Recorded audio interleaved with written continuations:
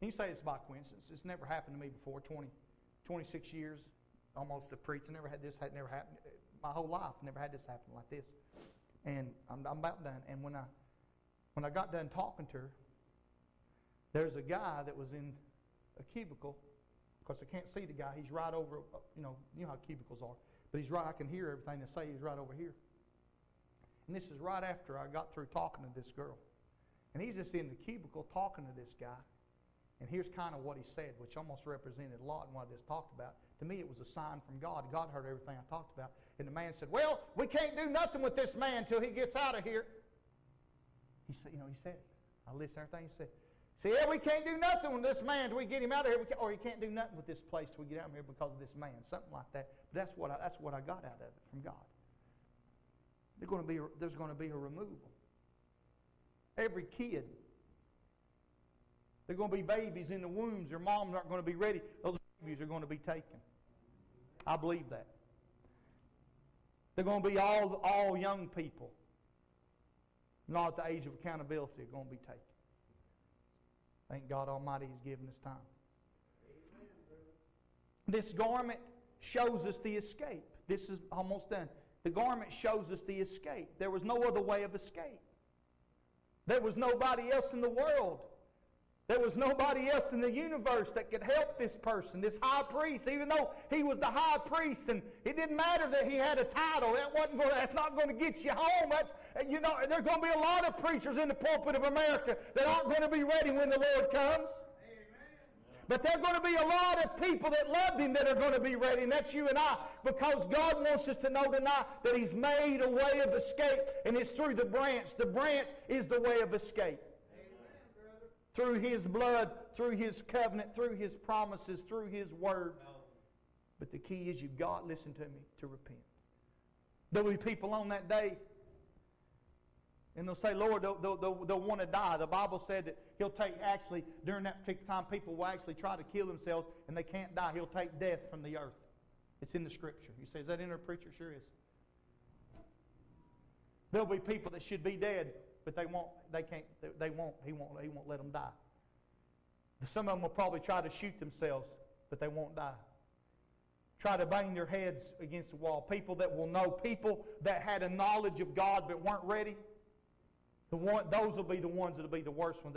I would want to die too if I missed. I wouldn't want to live because I know what's coming. But here's the greatest part of it. Two more things, I'm done.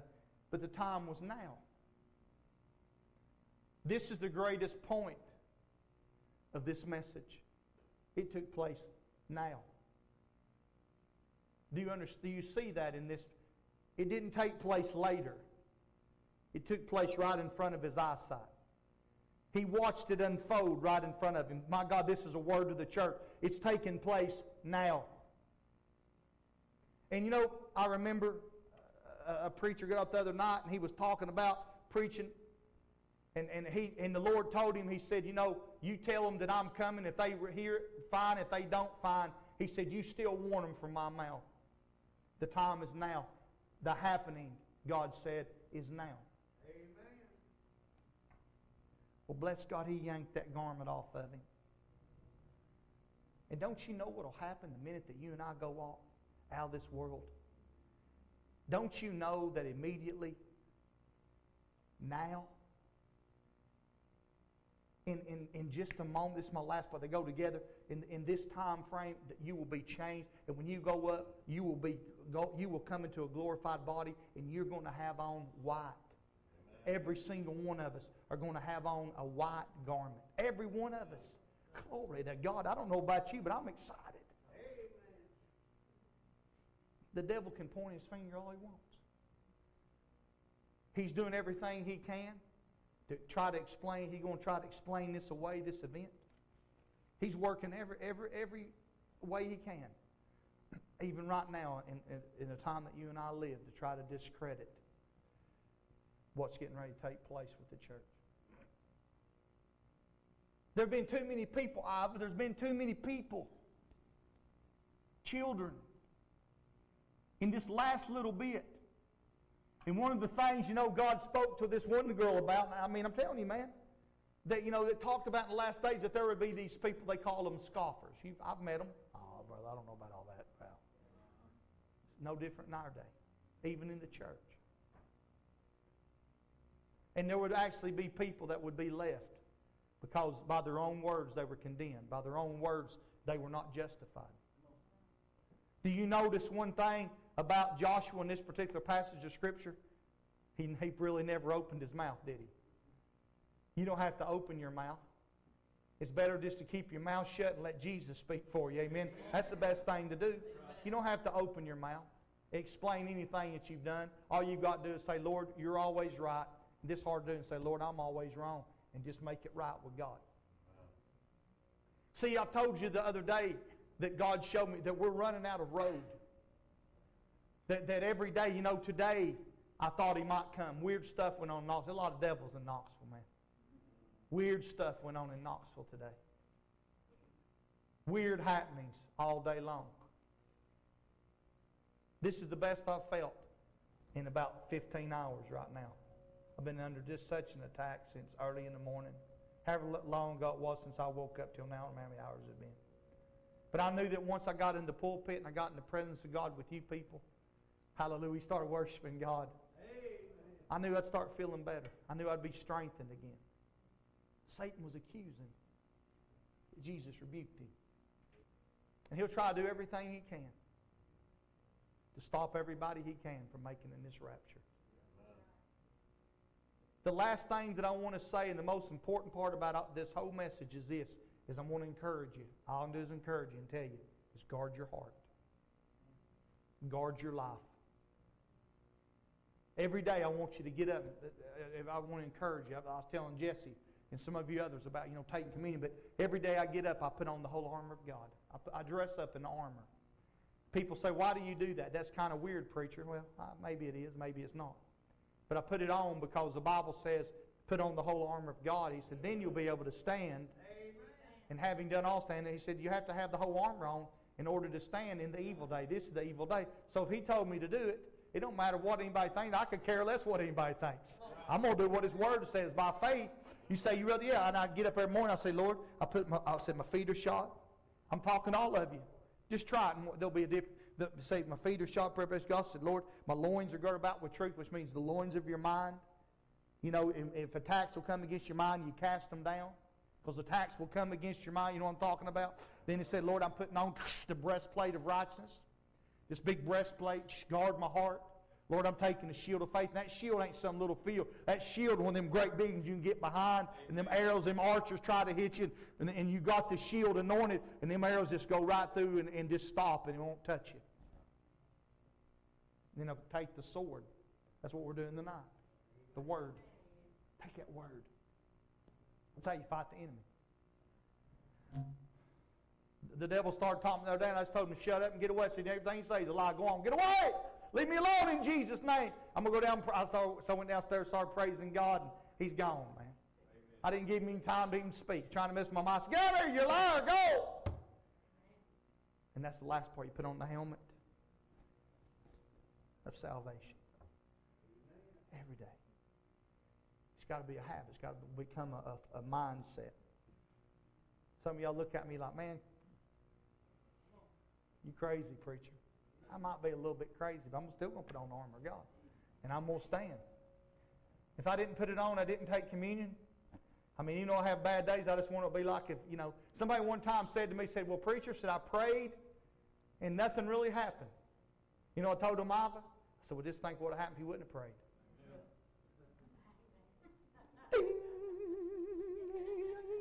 That's what you do. You come back and say, hey, what would happen if you wouldn't have prayed? George, you're going to get better. Not because I prayed, the church prayed, because God said lay hands on them, believe by faith, and you're getting better. You're being healed from this moment. I believe it. I speak it forth. So my last point is guard against that day. You know what that means? The 5 virgins that were ready, they guarded against that day. Can I preach just a little bit longer? I'm going to anyway. They guarded against that day. Because let me tell you something, darlings, in here, I love every one of you. They didn't just only have oil, They had extra oil. They were guarded again. That's mine.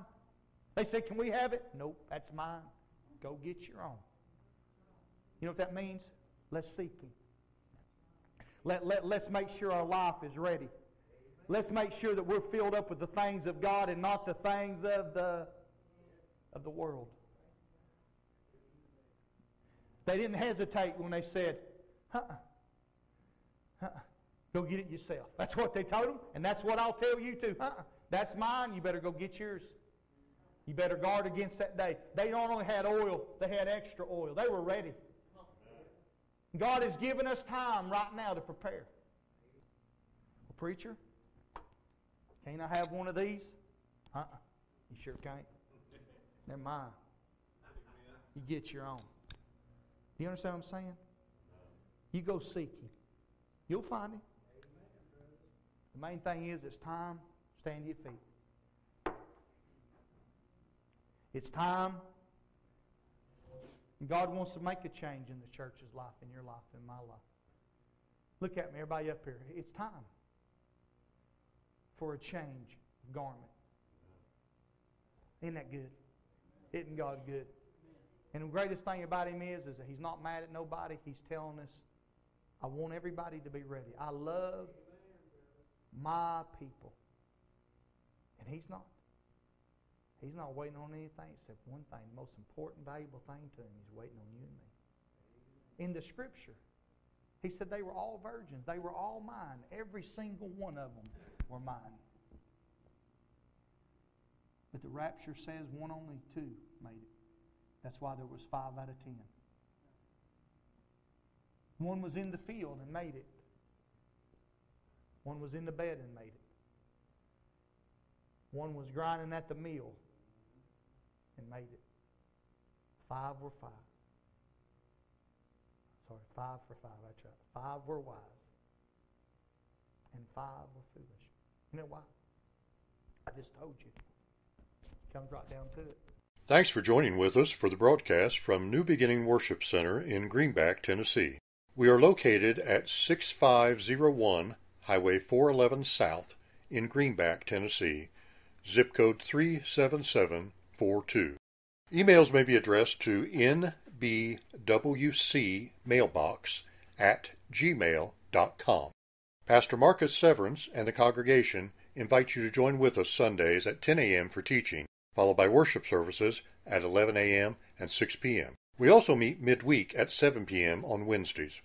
We're located on Highway 411 in Greenback, Tennessee, just 3 buildings down from the intersection of Highway 95. If you can't meet with us in person, please join us again next time for our broadcast.